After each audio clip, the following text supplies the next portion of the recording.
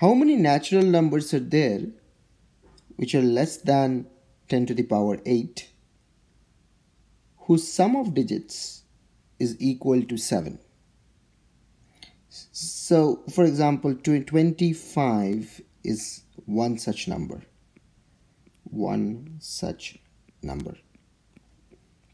Similarly, 106 is another such number. The sum of the digits needs to be equal to 7. So here 2 plus 5 is 27. Here we have 1 plus 0 plus 6 is equal to 7, and so on. The condition is that we are only looking at numbers which are less than 10 to the power 8. So basically we are looking at all 8-digit numbers. 8-digit, or rather at most 8-digit numbers. At most 8-digit numbers. So the first clue is the following, that you have to look at the algebraic formulation of these numbers. So at most 8-digit means there are x1, x2, x3, x4, x5, x6, x7, x8. So there are 8 digits like this. Suppose if it's a 2-digit number, 25, how does that fit into this category? Well, it's very simple. You can just put the first few numbers as 0 and then put 2 and 5. So instead of thinking about 25, we are thinking about 0, 0, 0, 0, 0, 0, 2, 5. So now 25 is also an 8-digit number. So that's the first clue. You have to think of all the numbers as 8-digit numbers. If the number is actually less than 8-digit, then put some zeros in front of it to make it 8-digit. This will be very useful for our purpose. Similarly, 106 will have 5 zeros in the front, right? So that's the first clue. Think about all the numbers as 8-digit numbers and then make an algebraic formulation of it. So instead of the digits, we put x1 to x7, these 8 symbols. So what is the condition now? The condition is we have x1 plus x2 plus x3 plus x4 up to x8. This thing has to be equal to 7. That's the condition that's given, right? The sum of digits needs to be equal to 7. So this sum is 7. Sum of the digits can be 0.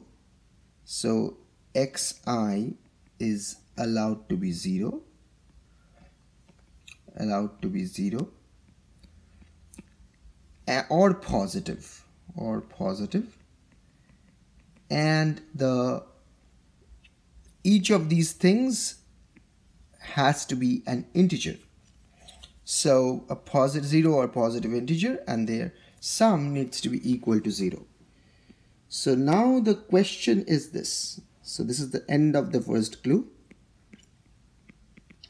First clue, that how many solutions are there of this equation? How many non-negative integer solutions? Non-negative integer solutions are there.